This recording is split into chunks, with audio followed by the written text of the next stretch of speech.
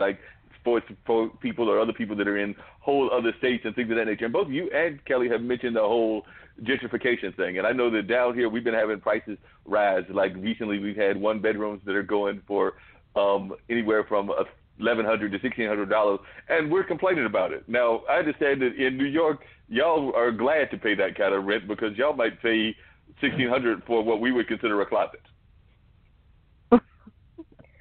You have no idea. I live in a co-op, so I'm a little bit more blessed than other people. So it's fairly cheap because I'm just paying maintenance.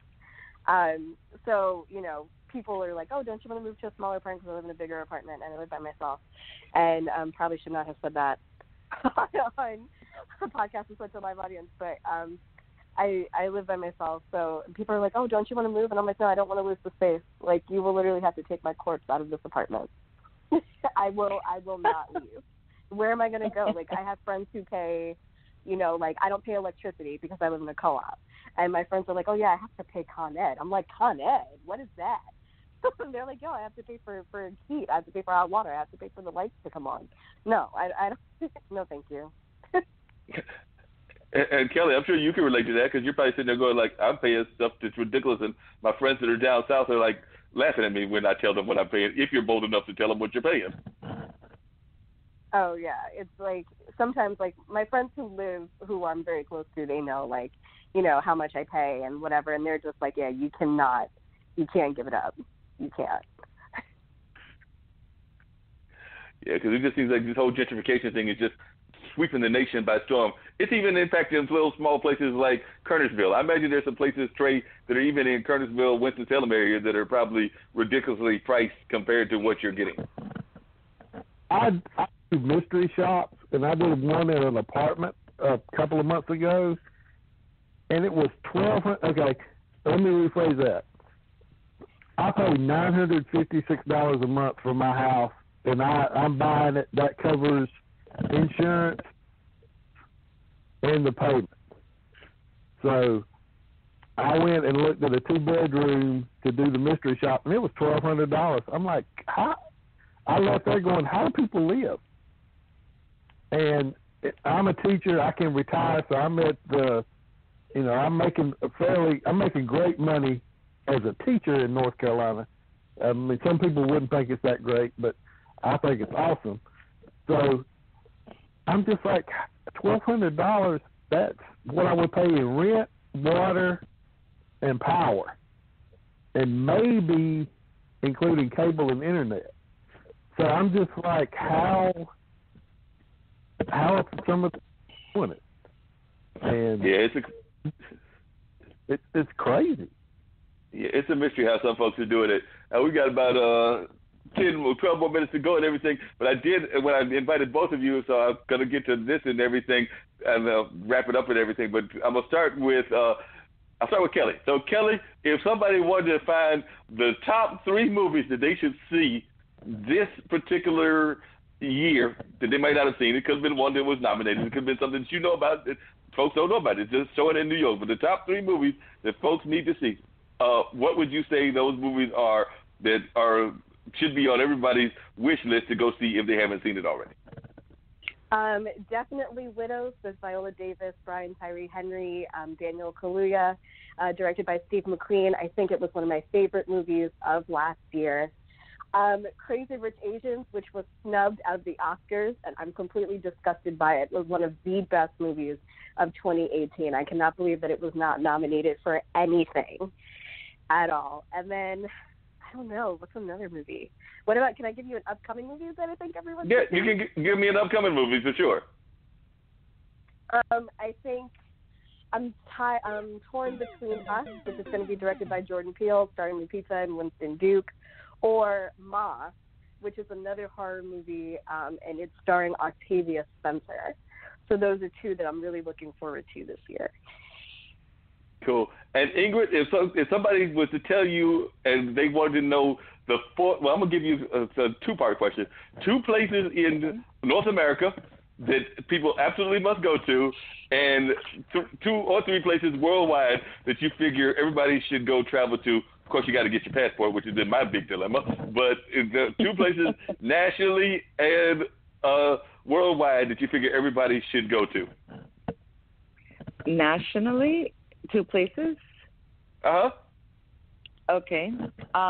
One of them is Louisiana, because all good things started in Louisiana. It's one of the oldest cities, but it is so rich in like history, culture, but it's also, there's so much to learn just about everyone, because just like New York, there's 150 languages like spoken, and you get a taste of the world and a flavor without being so overwhelmed. Like New York can be very overwhelming to some people.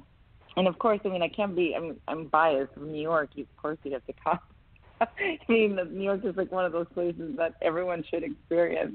I think that was my second choice. But if I, outside of New York, if there is a place, of course, that does have the skiing and the surfing in one place, California. Oh, yeah.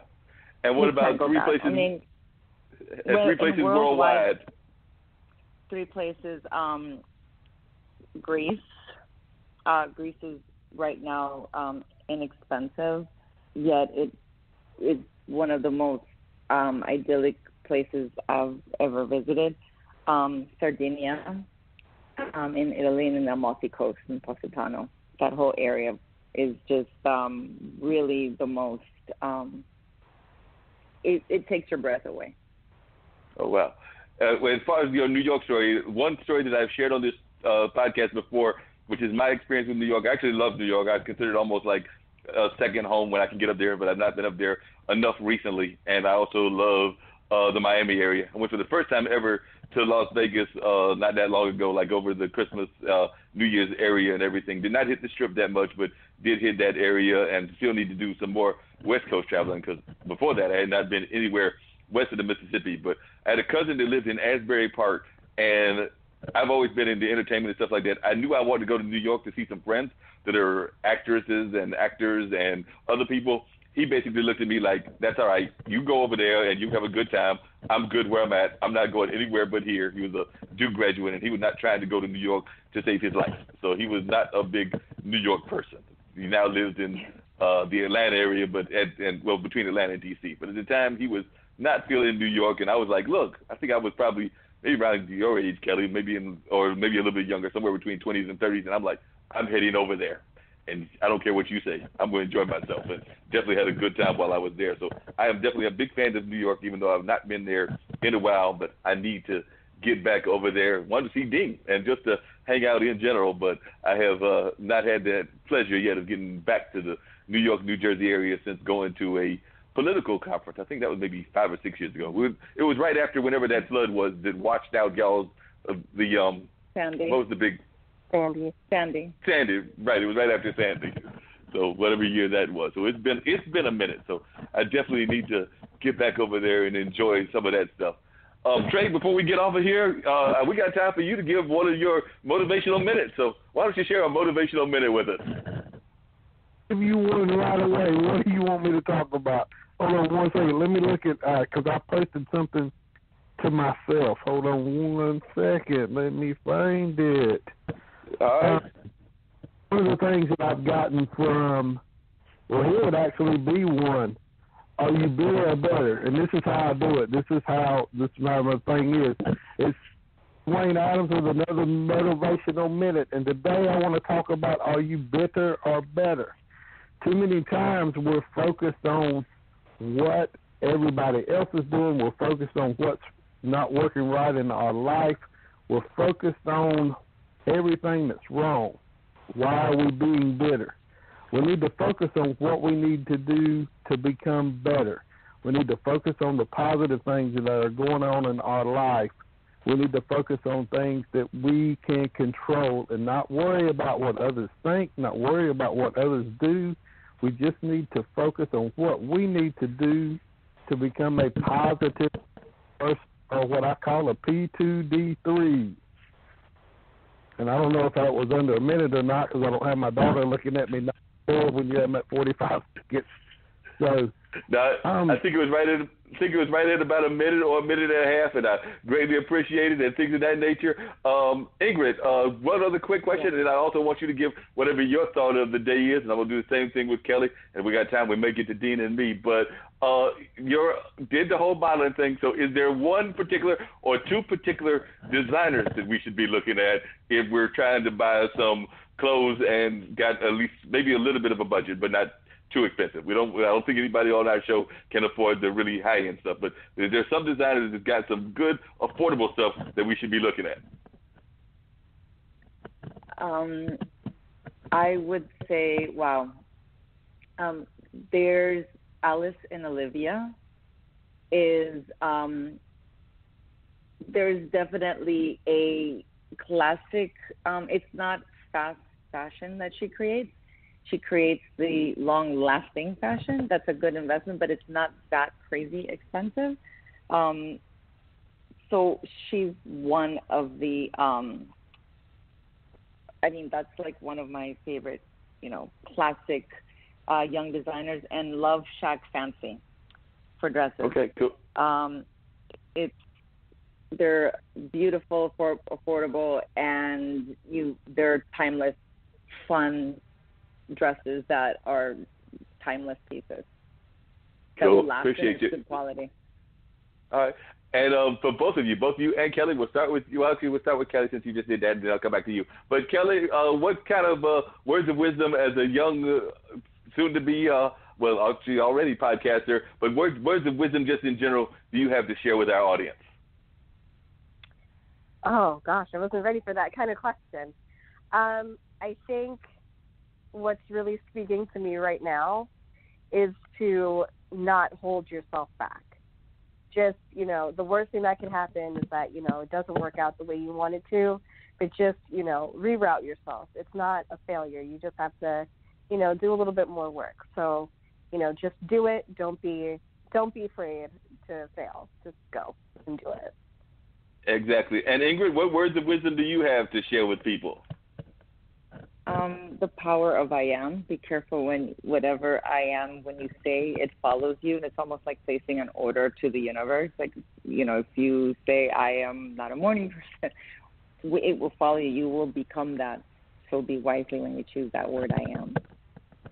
Yeah, that's very much a powerful word, and you're right. Oftentimes we wind up saying I am this or I am that, and we wind up getting locked into things that we really are not. So we do have to be careful about what we put out into the universe. There's no doubt about that. Trey, you got another minute or so. What words of wisdom do you have to share with our audience? My biggest thing is to piggyback on what she said.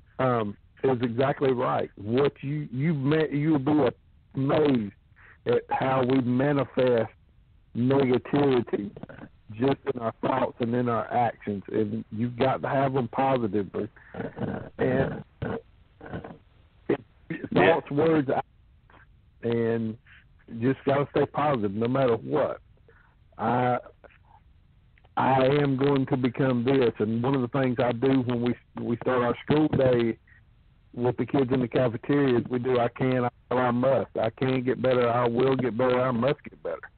And we start that every morning with, here's what we're going to do. And our mascot's a bear, and I ask them, I said, why are we going to do this? And they say, because bears handle it.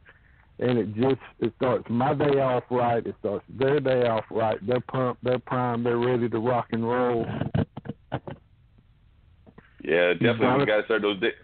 Yep, got to start those days off right. There's no doubt about that. One thing I do want to say to all three of you, and Crystal, who's gone, but I'm sure that Dean will relay the message to her, is I loved all of y'all's conversation, and do know that as part of the Straight Talk family, y'all are always welcome to come back. If there's something breaking in the movie world that you want to share with our audience, Kelli, please come back any Monday that you feel like it.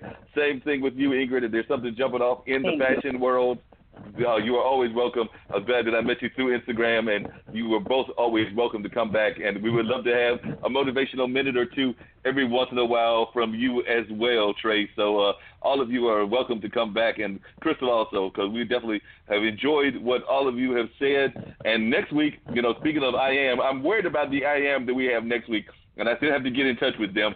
But on March 4th, we have some listeners that are going to be, some people that are going to be coming onto the show that are of the belief that the world is in its ending time.